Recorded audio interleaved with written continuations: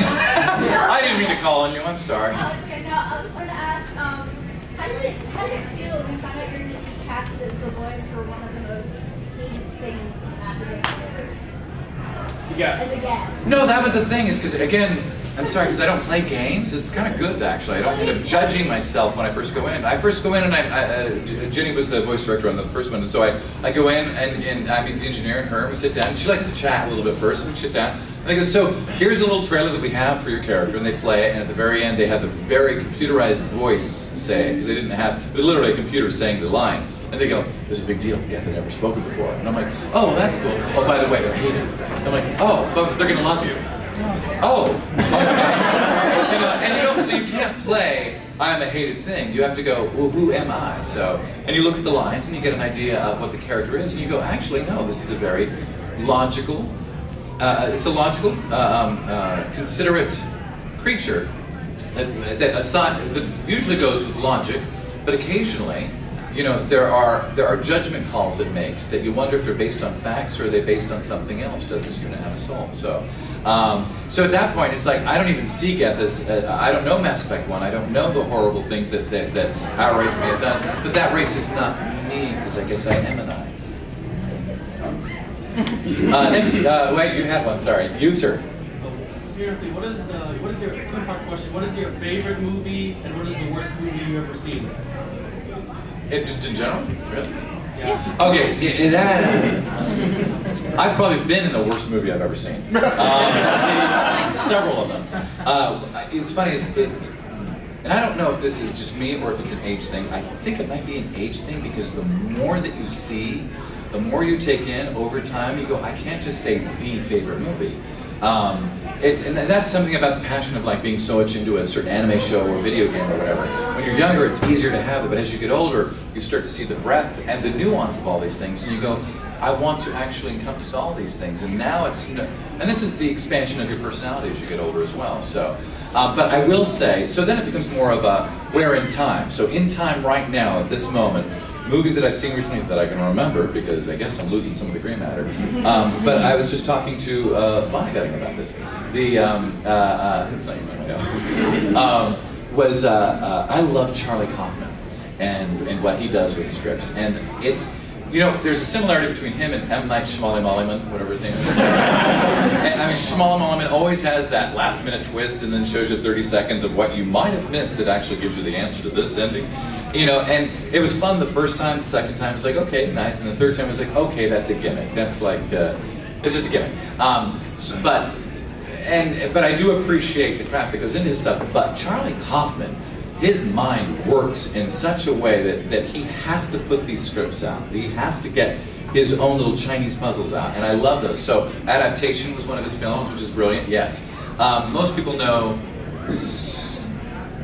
No, I get to that. What's the Sunshine? Eternal Sunshine of the Spotless Mind. Most people know that one. That to me, like, see, that to me was his like his most commercial. But then he did Synecdoche, New York. Most of you, everyone's like total blank face. Fucking rent this movie. Philip Seymour Hoffman, a lot of female actresses you'll know. It is a Chinese puzzle of a movie. It probably speaks a little more to men on a meta level than it does women, but it's still a beautiful film. It's essentially about death and the different types of deaths that you have. Deaths of relationships, deaths of your ego, deaths of your pride, all of it, and then the ultimate death. And Diane Wiest is in it, who is the voice, well, you'll find out at the end. But it's one of those movies, it's either you love it or you hate it.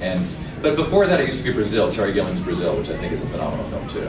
So, and Bruce Joel Rubin also did Jacob's Ladder, and that's another one of my favorites. Oh, now see, I can start going on now. Fuck you, whoever asked that question. Worst movie would be ones I've been in. I was in Scarecrow Slayer, horrible. I was in Titanic 2. Yeah!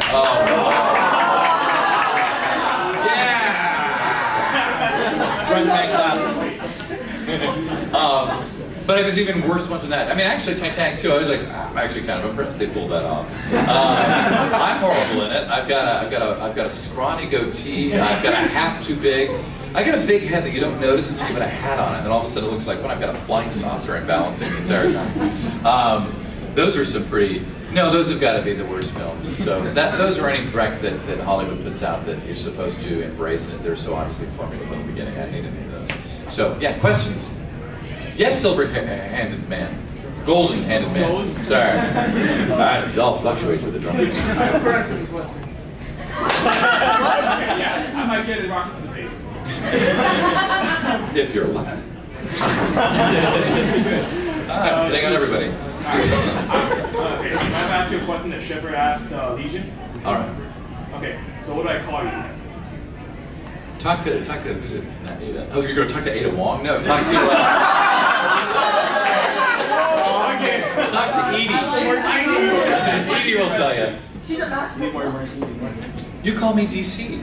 Letter D, letter C, like Washington, or domestically challenged. Did you want a better answer than that? Well, actually, that works. But Okay, good. Thank God, because I didn't know how to answer it. I was thinking, like, Legion line that you use in Mass Effect 2. Oh, you wanted me to be a trained monkey for you. Questions? You, sir, again? Yes. Nice, and now you can. It's a two-part question. The first one, as an actor, what is, like, looking back, what has been your favorite? Movies, shows? Oh, anything? What is anything? Oh, shit. Well, I'll be honest, it wouldn't be voiceover, it would be on camera, because that's what? Whoa. Is that a fire alarm? No, or is there a ship coming in? It's foggy out there. With all the humidity, they've created fog, and now they've got a fog going. Oh, good. I saw a great guy. Do you guys, what was his name? The Pleiadian cult that was in San Diego. Do you remember that? Pleiadian cult, and he had all the guys cut off their testicles, and they all prepared for the coming of Halley's Comet. Yes. And they did it. Yes, the guy in the elevator had his face on it, and it was glowing, and it said, "Follow me." It's like it just needed the Twitter logo. So back to your question. Stuff that I haven't produced myself, because obviously I give myself more fun roles. But I'd actually say it would be that NBC thing, playing a character named DC and on that sitcom. That was fun. And it was exciting because it was the potential that I would come back again in a second season and all that, but they got canceled. That was the closest I've had to an on-camera series. So my first real series, full series, has actually was last year, was Transformers Rescue Bots. I've been in LA since '85 trying to make a career out of it. So it's not an easy life being an actor. Some people get better breaks and whatever, but it's all, it's based on talent, yes, but it's also based on opportunity. You never know when that comes. So, but as Jim Carrey says, you just need to be prepared. Do your best at what you do, and eventually, if the opportunity rolls around, you're ready for it. So, questions? Oh, so many more. I'm going to go all the way to the back, and then we'll work our way forward. Yes, ma'am. All right. Pretty much nobody had to ask you this question. How did you find it kind of fun working on Star Trek Enterprise at all? Oh shit, yeah! You know what was great about it is it was green screen. I've done green screen 4 times. And Enterprise was the first time I did green screen. The other time, no, sorry. First time I did green screen was Charmed. I got turned into a pig, and that was fun, but it was very short. It was the last shot of the day. I just went over there, and they go, stand here, and I get on all 4s, and then come back up, and then you're done. And then they had somebody else loop my breathing for that, and I was like, yeah, I also do voiceover. Anyway, so that was the first time, and then then the second time was Enterprise, and then after that I did 80s Man. Look up 80s Man video on YouTube. It's beautiful. That's all green screen. And then The Crooked Eye is all green screen as well. And that's the one that's on iTunes. You guys should watch. It's a beautiful. My mother wrote the short story. I adapted it. Linda Hunt, God of War. She narrates it. It's a really cool film. Yeah, now you want to look at it. The Crooked Eye on iTunes. But back to Enterprise, Star Trek Enterprise. Again, that was one of those things that it's like you get cast, and you're like, so what is a Denoblian? And you have to look up to find out what the Denoblian is and all that. And it's so funny. Wait a minute, was it you who thought I was Dr. Phlox earlier? No, it wasn't you. Somebody came at the table and they go, I really love everything, but Star Trek Enterprise was my favorite. And I'm like, really? And I'm like, there's one episode, but thank you. And she's like, when the creatures got out and you had to cut, and I'm like, no, that wasn't me. And she's like, you're Dr. Phlox. And I'm like, no, he's 10 years older and he was a series regular. So I had one episode, I played a snotty Denovian. Now here's the thing you don't know about this, is on that one, well, what was fun is the green screen first, is I'm supposed to be, you know, they're supposed to get the harnesses and do the climbing as they're taking us out of this cavern or whatever. And we're supposed to be adept at this, so we can just climb ourselves. So they have a huge sound stage and they have basically a green floor. They have the camera hanging from the ceiling pointing down. And then I start there and they go, action! And I'm on all fours but up. It's kind of interesting when you try to do this. And I scurry on the floor on all fours but elevated all the way across. And then they put me up on the thing climbing up there. And it's like the shot is like only like 10 seconds in the episode. But it was like that was like a half hour of doing all that. So that was kind of fun when they do the magic of that. Now the other interesting thing is, we were given the character breakdown. We created our thing, and I played him a little more, just more logical and more passionate about my rocks or my callicites or whatever they were called. I had to get, and then they called us back for a pickup to do a couple other scenes, and we're like, cool. So this gig went from a couple days to a couple more days. Then we get a call to come back for looping. We go in for looping, and they go, you're redoing all your lines. I'm like, seriously, was there noise in all of our lines? And they go, no, they want your characters to be snottier. So we all had to go in and take lines where we're going, well, it's very simple if you just find out where the map is, something like that. So I say, well, it's very simple if you just find out where the map is. And they go, no, snotty. Well, it's very simple if you just find out where the map is. But you have to fit the lips, but it doesn't quite match the eyes, and it was very strange. So that whole episode, all my lines, except I think for one scene where I'm angry, are all looped. It was a neat experience. So yes, I did love it. Oh, and of course, fucking childhood dream. I'm on a shuttle going back to the Enterprise, and the Klingons are firing at us, or Romulans, Klingons. Anyway, and we're like, to the right. And we're like, that's a childhood dream come true. So that was cool. Question: you have to go, well, who am I? So, and you look at the lines and you get an idea of what the character is, and you go, actually, no, this is a very logical. It's a logical, considerate creature that usually goes with logic, but occasionally, there are judgment calls it makes that you wonder if they're based on facts or are they based on something else. Does this unit have a soul? So, so at that point, it's like I don't even think the worst movie I've ever seen. Several of them. It's funny. And I don't know if this is just me or if it's an age thing. I think it might be an age thing because the more that you see, the more you take in over time, you go, I can't just say the favorite movie.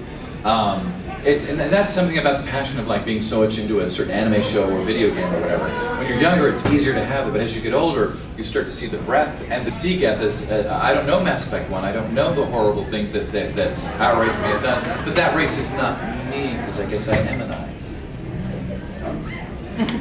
Next, wait, you had one, sorry. You, sir. Seriously, what is your two-part question? What is your favorite movie, and what is the worst movie you've ever seen? Just in general? Really?